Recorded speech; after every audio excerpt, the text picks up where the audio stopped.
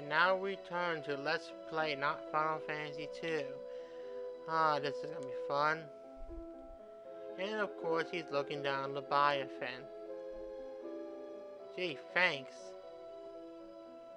I'm not sure what's worse, installing Leviathan or making me look pointless.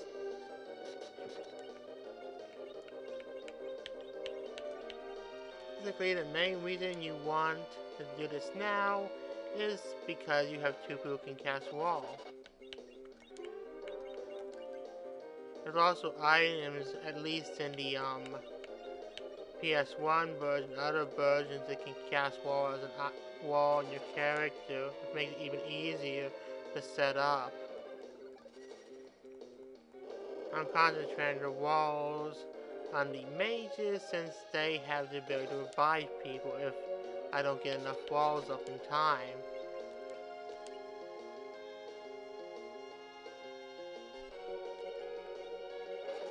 And of course, after the mages, I prioritize Cecil over Edge because Cecil is more useful.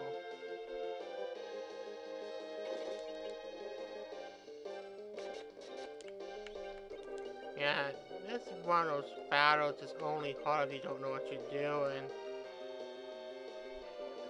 It's also a good example of why it's important to actually read information, talk to people in games. If you actually talk to people, you'd know exactly what to do. Now I wonder. Okay, that's another problem you can run into. Okay, you can't berserk the dragon. Kind of funny if you could. No point bothering to heal her because, honestly speaking, his damage would end up killing you anyway.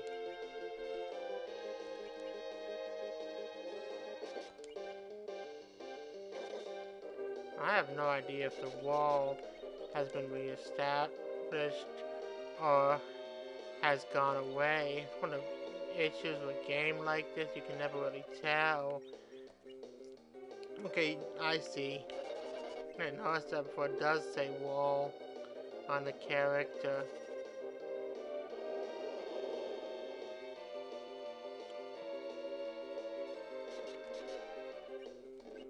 Okay, you can tell there's a wall established, but it doesn't have the guard you'd have in like Final Fantasy 7 of it going down. Or anything like that.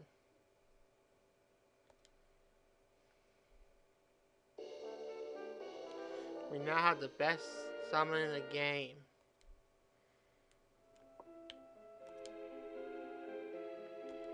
And of course, these two changed their tune a bit. Now if only they could join the party. And let's just get out of here. Exit exists for a reason.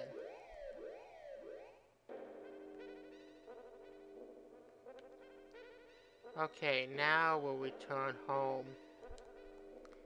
Might as well get for an event sequence before doing the next area. But we should also sleep.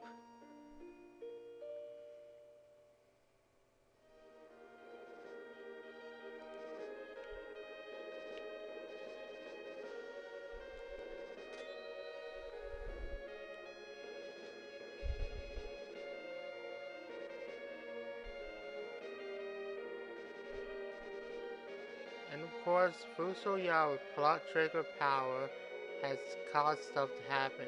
I also like how they just zoomed to this area. Most games would be like that to save time. They just take you directly to the next area of the plot. Scream. What did she say? Ah, something? The Tower of Babel. Of course you're late. But it was for a good cause. We need dragons on our side.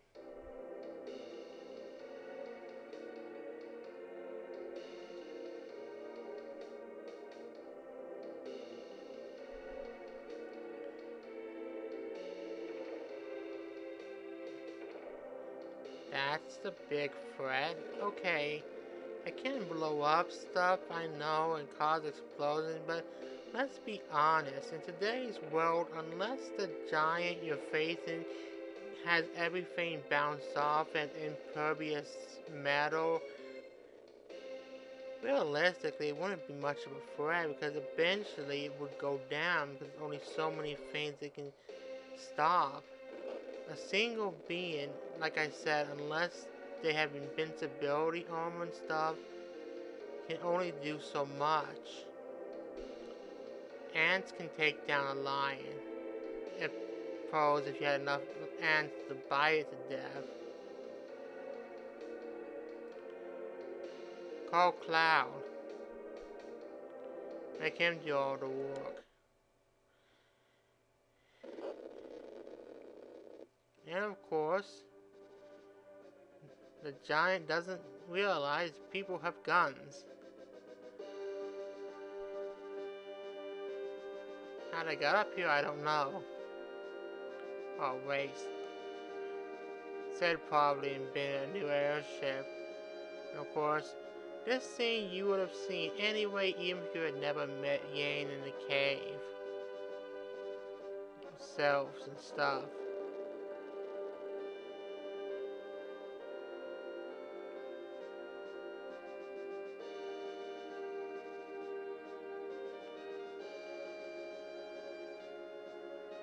I brought generics with me. By the way, my mechanics are black mages. No, we're white mages. Well, whatever.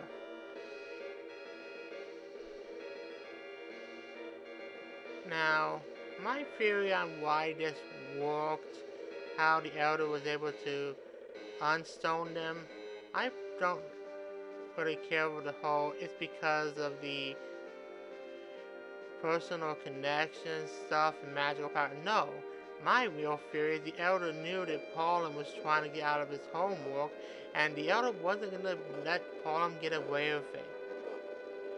So, of course, he unstoned him, lectured Paladin for being a lazy bum, and Paladin apologized. That's the real reason.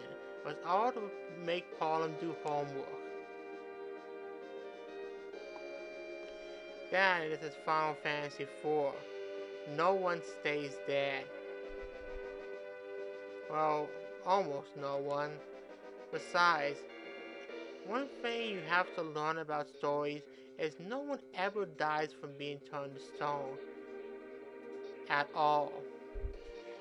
Being turned to stone is a temporary death at best.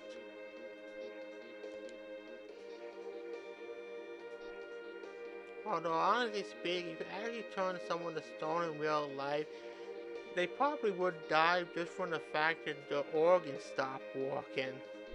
Unless the stone's like a shell on the body that basically covers it, but the body still functions. Even then, you have to be fed something. But I guess the body might absorb the stone to keep itself alive? I don't know, but either way, it just seems kind of odd. Of course, they saw us all the way back there.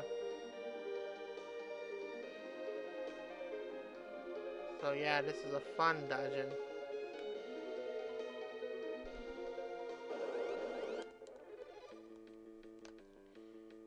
And of course, as per usual, running away is a crime.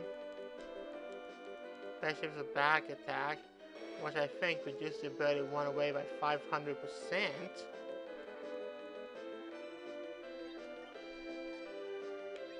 So let's just get this over with.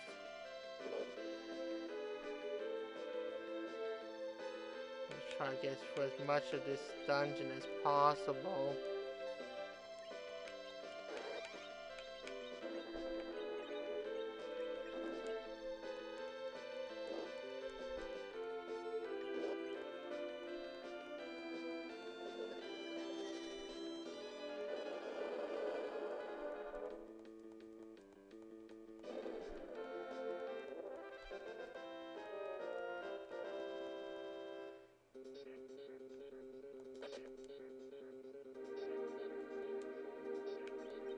Another problem I can run into with myself is forgetting to actually heal after battles. So I gotta be careful about that. But still, we'll get in there.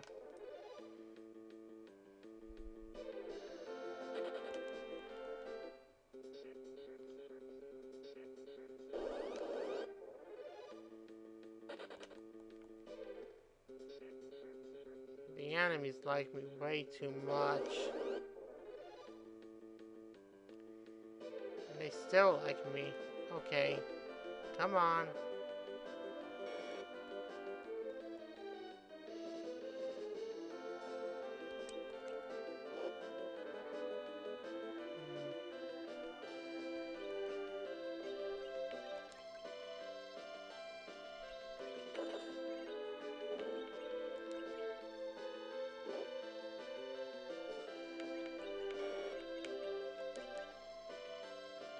More of this.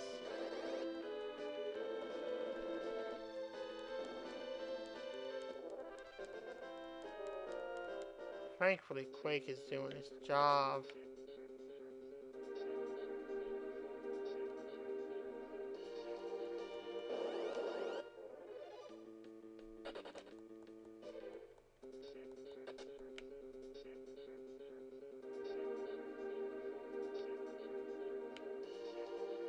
Like I said, I'm being lazy when it comes to treasure chests. Okay, this one I won't be lazy about.